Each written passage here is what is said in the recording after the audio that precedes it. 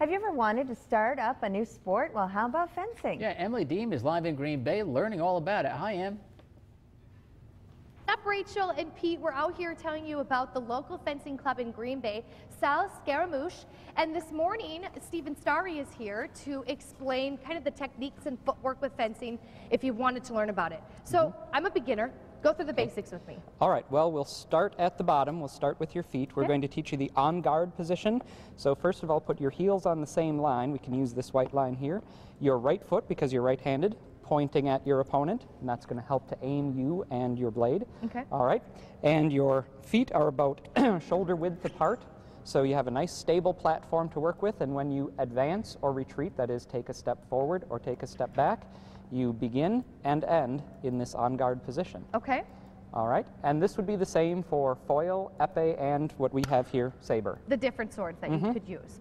Okay, so I know about the stance. How will I go about actually putting my sword toward my opponent? Let's take a few advances toward her, and then we're going to just reach out and hit her on the top of the head. Reach out, there we go, just like that.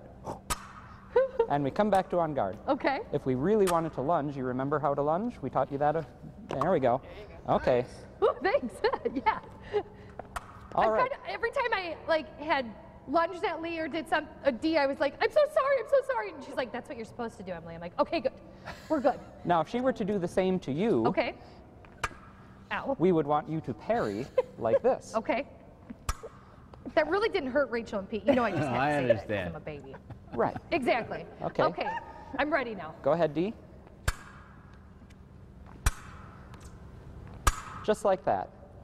So you've learned how to stand, how to advance, how to retreat, how to attack, and how to parry. And really, those are the basics. We just do them a lot more and faster. And I'm not really comfortable yet to do it a lot more and faster, but I can do it in slow-mo, that's for sure, right? Yep, absolutely. Oh gosh, see? She's so fast, she's so good. Thank you so much, Stephen. Sure. Really, if you're willing to learn, this can be easy for you. And you see Scott. Scott is actually a Fox 11 employee, but he's an award-winning fencer. We're going to tell you all about that coming up. If you want to learn more info, go to our website. I'm going to continue to practice. Come on, Dee. We'll send it back to you. Getting better? Absolutely. I'm going to repose. So Yeah, I don't think you're supposed to squeal like that. No, the sound effects are a little bit, And I'm going to repose. kind of lets on that Love she's a it. beginner, Yeah, you know? I love it.